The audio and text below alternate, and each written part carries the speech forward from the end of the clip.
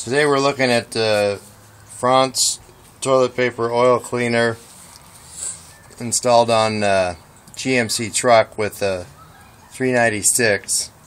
This has been on here for several years, and I've already taken the clamp off. On this one I've got the clamp with the knob where you can just keep tightening until the leak stops, which is kind of nice. It's not a quick disconnect though. It doesn't have the over center lever. This one was made by R.G. Ray Corporation in Buffalo Grove, Illinois. And these come up sometimes on eBay. The truck sat for a couple days now, so inside here is very dry, fortunately. And I noticed right off the bat, one, this never moved down to contact the screen here, and the cardboard tube probably made no seal here, and it might be a lot of the oil was just going around the toilet paper through the space between the cardboard tube and the aluminum tube. I have no way of telling, other than I didn't get like a print here, an impression made by this screen. Now, something else that jumped out at me, you might remember from my other videos, a vertical dam in this area. This one seems to have a almost like a rubber seal here. Can't really perceive exactly what material that is, but it's as if it's got a rubber seal here, and it doesn't have that vertical dam you can see in my other videos. Also, this tube bulges out at the bottom. It's a bigger diameter at the bottom than up here, and I don't know how common that is either.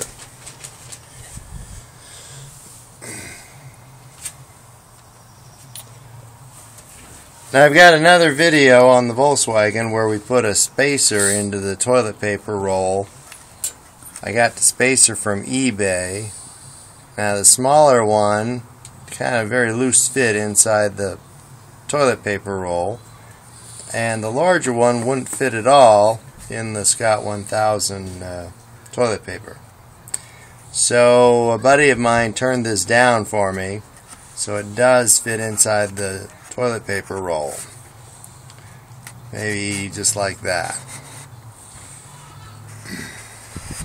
But I've noticed already, sliding this down on here, it stops when it gets to that larger diameter, which might be a handy feature if it stays on the base and I can slide the paper on and off of it. That wouldn't be a bad thing. But I do want to be sure that the paper can scoot all the way down, create a seal here, and press itself against the screen. Excuse me. So I'm not going to pack it in the canister top as tightly as maybe I did in the past.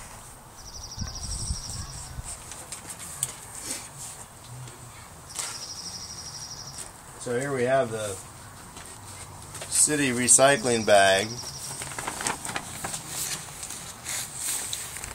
Notice we've got the metal ring here, big snap ring. We've got the bail to pull the roll out by, and again, I judge this to be a too snug fit now.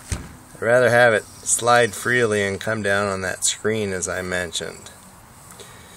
So out it comes, very dry inside. It's been sitting for a couple days. So this guy goes into the recycling bag for the city to pick up. And as before, I'm going to unravel some layers here. Now, someone in comments said that I just need to make a cone shape out of this against my knee. And I didn't understand if the cone was supposed to point up here or point down. I'm not going to try the cone shape this time. But again, peeling off the paper, because I want this to slide pretty freely in what I call the canister top.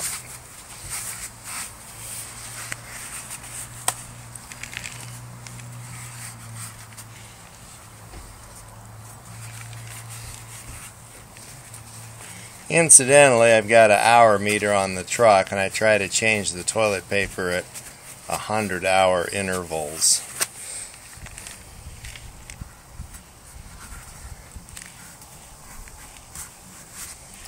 Again, I'm going to err on the side of a loose fit here because I want it to come down on the screen.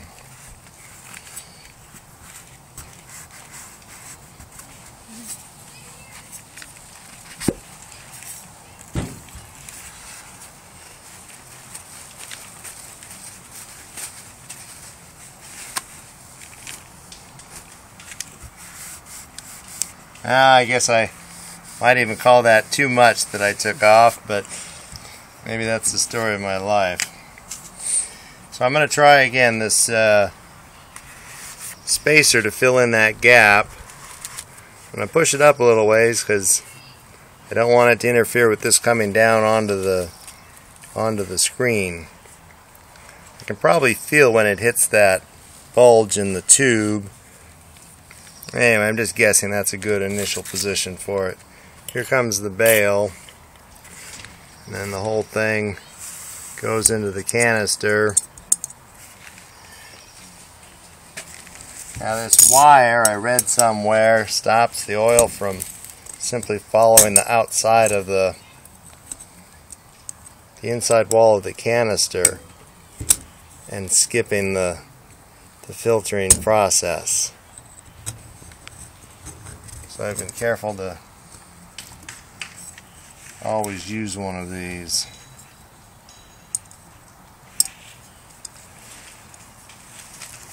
I'm going to pre-position this clamp.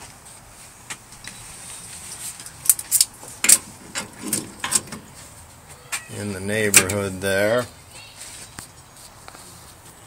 Here comes the filter, and we make sure the bail goes down the center. And it drops right onto there.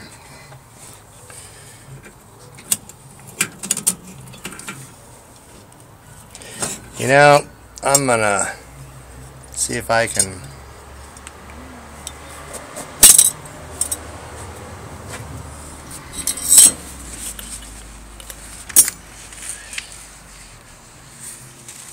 put on my thinking cap here and maybe visualize this a little better.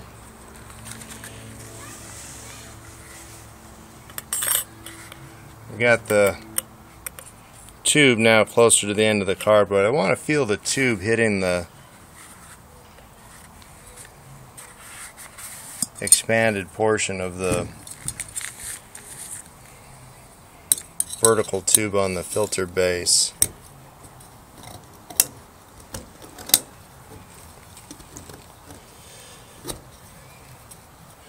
I guess it's no surprise most of these videos, which is to say all of these videos, are made in one shot. So here we go again, and again I want to sense that the tube is contacted this bulge here. So I think it hit right there. Push down a little bit, get the clamp in there.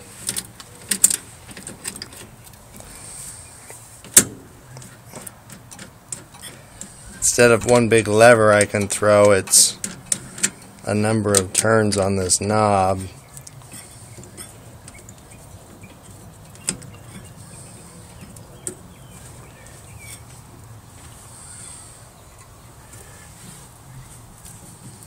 So for the first dozen miles or so, I'll be monitoring that for any leaks. And after that, I'm sure it'll be fine for the next 100 hours. Feels like I left something out that I wanted to point out, but if there is, perhaps I'll include it in the description of the video. So thanks. Be sure and watch my other videos, especially the toilet paper filter related ones. And thanks again.